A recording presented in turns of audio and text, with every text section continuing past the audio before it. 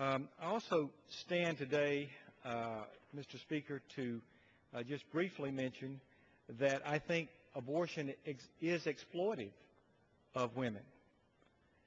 And there are a lot of reasons for this, and I'll just speak to the area of health care.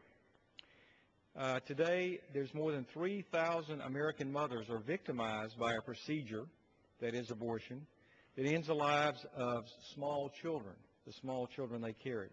The harm to women is real, and the physical ramifications are significant.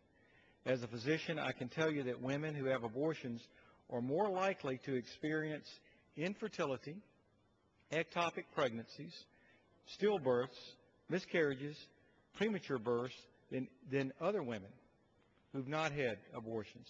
Studies have shown that women having had abortions are 3.5 times more likely to die in the following year, 6 times more likely to die of suicide, 7 to 15-fold more likely to have placenta previa in a subsequent pregnancy, which is a life-threatening condition for the mother and the baby, which increases, of course, the chance of death of the mom or stillbirth.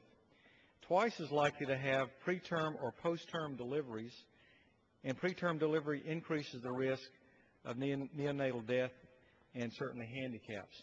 So in conclusion, Mr. Speaker, I do appreciate the General Lady giving me an opportunity to speak on this subject,